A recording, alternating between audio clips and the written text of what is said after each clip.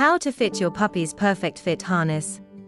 Grab your treats, licking mat, or any favorite food.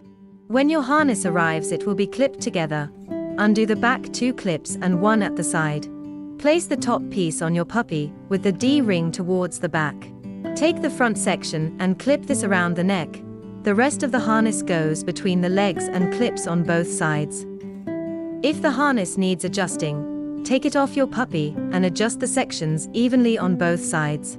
Take the harness off by undoing the back 2 clips and 1 at the front. It will fall away from your puppy, which is ideal if they are not keen on things going over their head. The bottom of the front section can also be adjusted in order to move the straps away from the armpit area if needed. 2 flat fingers should fit comfortably under all harness straps. Worried about the fit? Get in touch with us. We will send new sizes free of charge to ensure the perfect fit.